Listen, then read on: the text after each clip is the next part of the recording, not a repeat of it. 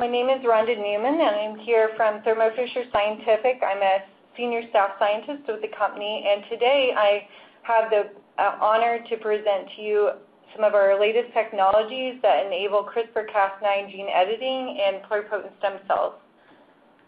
So first of all, I just want to highlight our Thermo Fisher Scientific stem cell workflow and highlight that we have a range of tools across the PSC workflow, going from somatic cells down to the induced pluripotent stem cells, being able to culture them, characterize them, also engineer, then take them into their downstream differentiation and subsequently measure the output from those cells. But in today's talk, I'm going to be specifically focusing on the engineering platform and how a number of the new technologies provided by Thermo Fisher Scientific enable the genome editing workflow.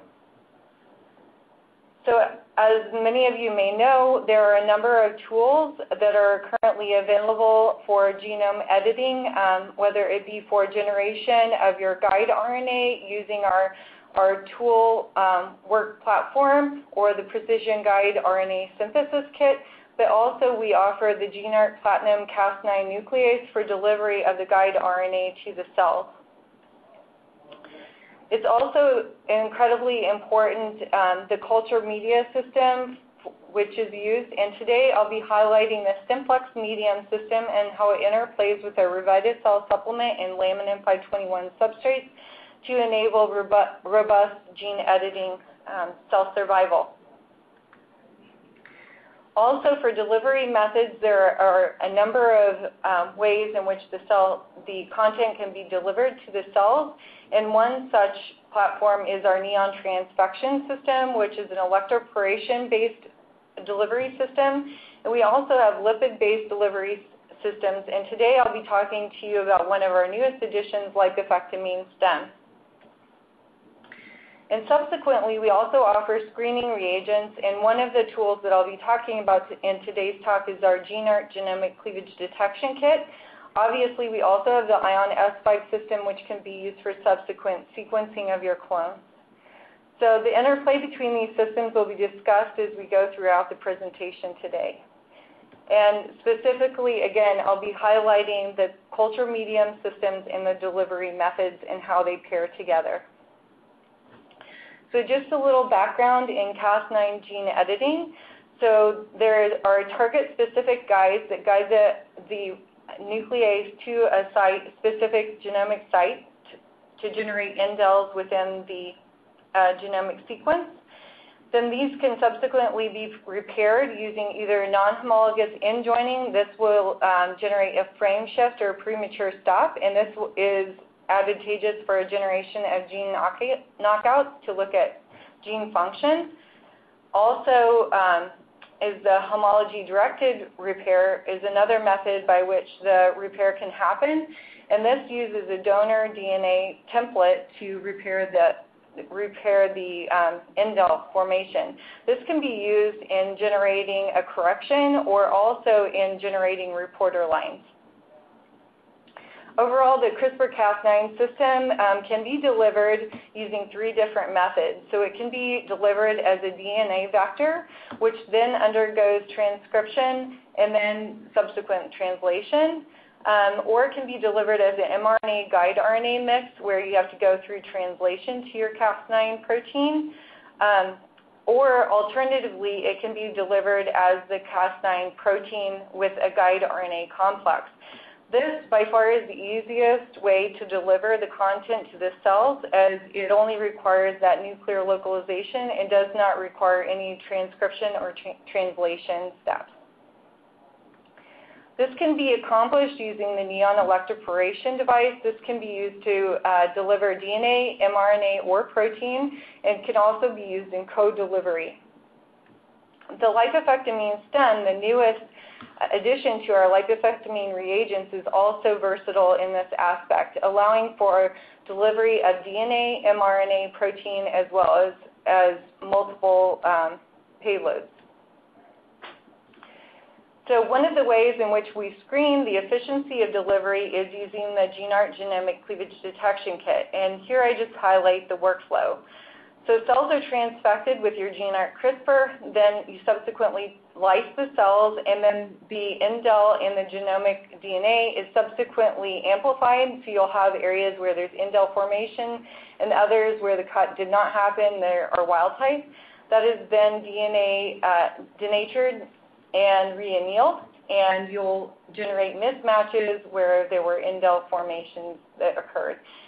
Then the mismatch detection is through restriction enzyme digestion, and then that subsequently allows for the formation of small fragments, and those are subsequently detected using electrophoresis to look at the cut fragment. So basically looking at densitometric analysis of the cut versus uncut gives you the relative cleavage efficiency. So this is a very rapid, easy kit to use, and has about a 5-hour processing time, and it's also a quantitative way to assess how well your cleavage efficiency took place. So as I mentioned, the Cas9 protein delivery is the most efficient way in which to deliver the content to the cell, as it does not require to go through transcription or translation.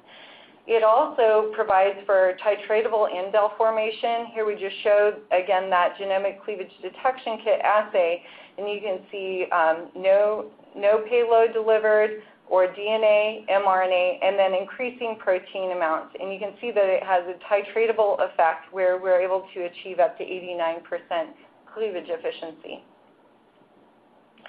Another important feature of just using the Cas9 nuclease RNP complex is that it also has a shorter persistence. So the protein immediately shows up within the cell, but then within 48 hours, much of the protein is gone. This is important as persistence of the protein can result in off-target cleavage effects. Another important feature of using a Cas9 RNP complex for delivery is the fact that the cells survive this delivery much better than if you were to deliver DNA plasmid or mRNA, as shown here.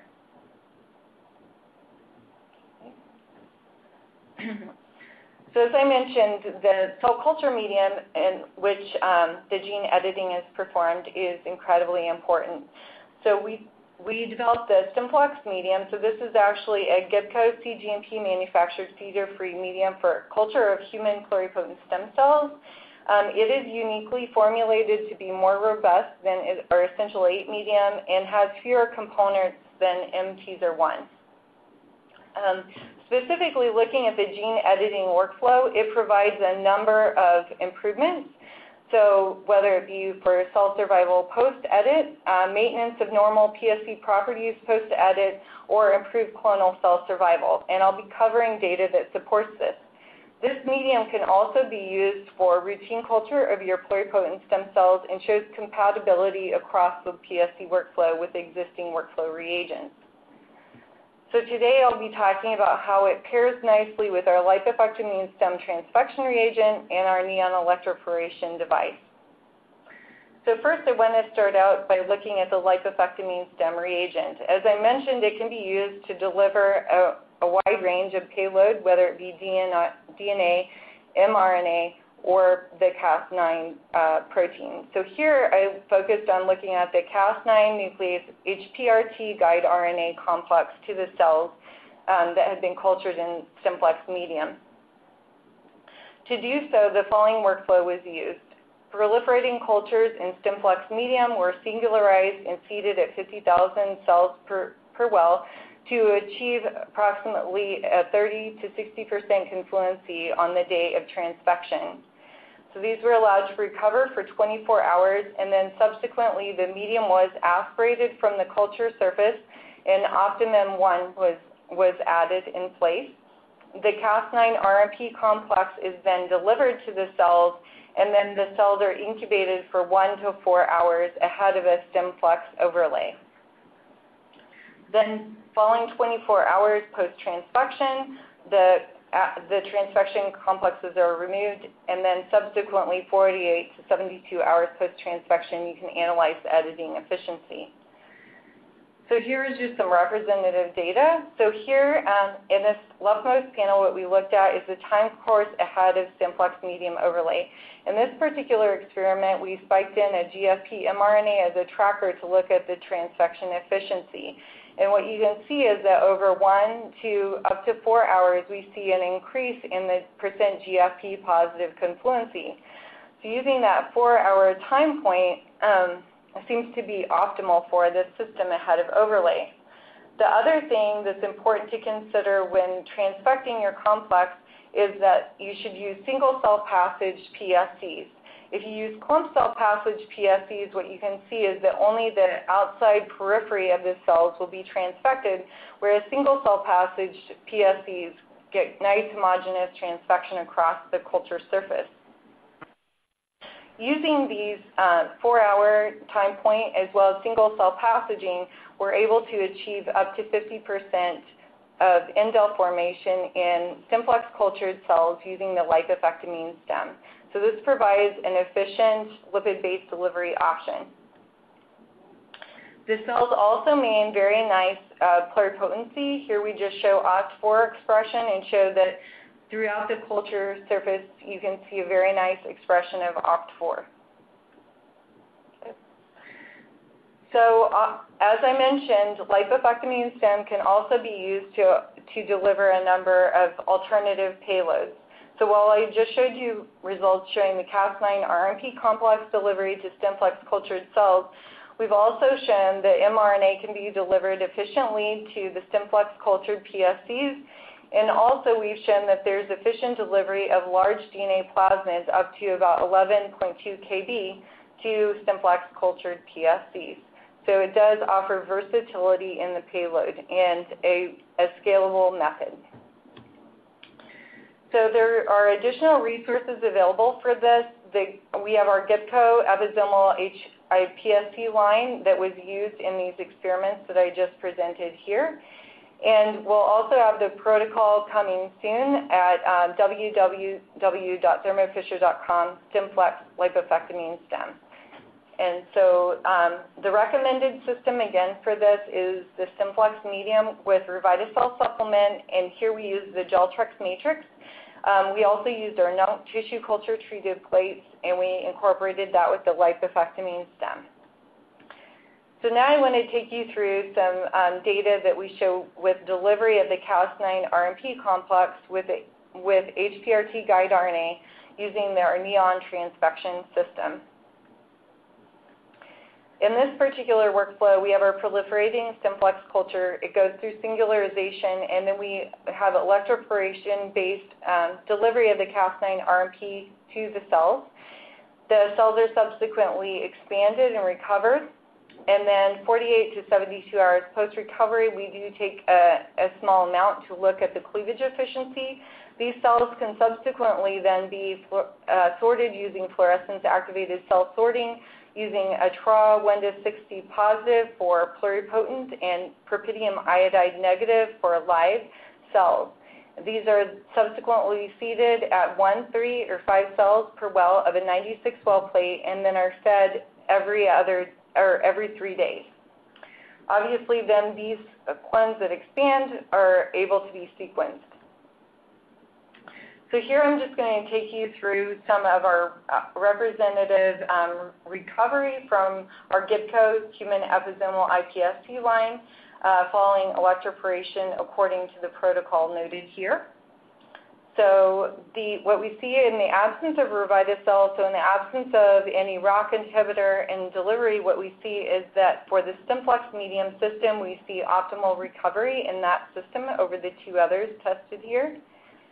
In the presence of Reviticell supplement, again, we do not see an improvement in the performance of simplex medium at this cell seeding density, but we do see an improvement in our essential 8-plex. So simplex medium really provides optimal recovery post that electroporation event. taking these cells and then running them for the percentage cleavage efficiency using the condition 7 and 14 on the neon electroporation device, we've seen to be optimal for the Cas9 RMP complex delivery to these cells. And you can see that we get very high cleavage efficiency, around 75%. The cells then maintain normal pluripotency as assessed using OCT4 and TROB1-60 qualitative staining. And we've also looked using flow cytometry at the percent NANOG positive cells, and we see that they're above 90% positive. So Stimplex medium does support the maintenance of pluripotency in this workflow. Subsequently, looking at clonal expansion in which cells are fluorescence activated, cell sorted, and then seeded at 1, 3, or 5 cells per well, we used, again, our Gibco episomal iPSC line according to the recommendations provided in the protocol shown here. And looking at the Stimplex medium compared to the other media systems, we see that it provides the most robust recovery from single cells in the absence of ROCK inhibitor, and this data was generated using our laminin 521 matrix. When we include Revita-cell in that sort and we leave it on for the first 3 days post that singularization, and we only feed the cultures every 3 days, what we see is that there is a boost in the cell survival, and we see that Stimplex outperforms the other systems.